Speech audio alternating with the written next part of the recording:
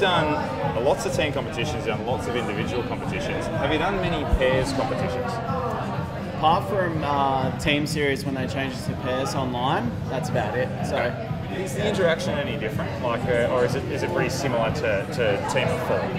It's pretty similar. Some workouts you get to work in pairs at the games and regional level. So Jay and I have worked together heaps of times. So it's going to be a bit of fun just being purely a pairs event. When there's just two of you, is it a bit less of you having to be sort of the captain or the coach out there? Or is it more sort of like an even relationship? Because I know with the Frankston team, you sort of assume the captain role on the field. Is it less of that?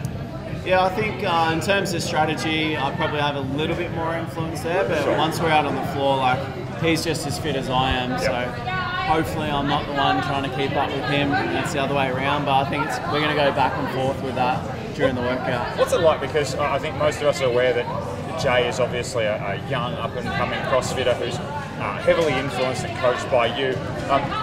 You beat him sometimes, he beats you sometimes. How's that go down at training? Is it all good fun? Or? Yeah, it's definitely fun, and we get the banter going and make it fun. And yeah, we do a debrief at the end of each workout, and like have a little bit of fun with that as well, but then take away the things that we actually need to then become better. So it's not all fun and games, but we make it lighthearted.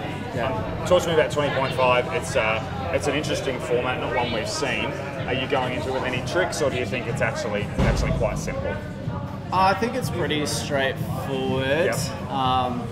For me personally, I prefer to come off a row into muscle ups, so I'm going to adopt that strategy rather than coming off wall balls into muscle ups. That's just what I think, and I saw Valna do that most of the time, and he was using the row but left a massive chunk of wall balls at the end, which didn't really pay off. So I think you still need to do a combination of everything.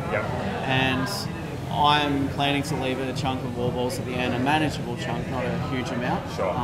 That's just my strategy. But I also know that I'm going to have to go by feel a little bit during it and have that plan B, not just have something set in stone and just adapt as I go through.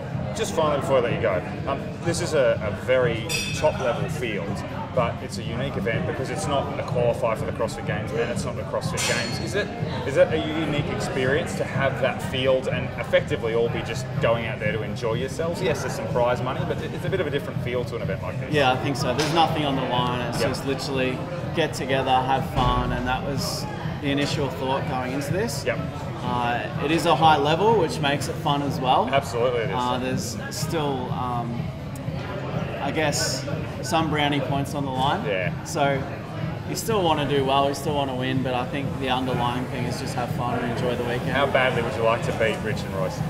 It'd feel pretty good at the end, but they are both very good athletes, so I wouldn't be disappointed if it didn't turn out that way either. So, All right, mate. Well, look, best of luck at 20.5 and this weekend. Thank you. Thanks, mate.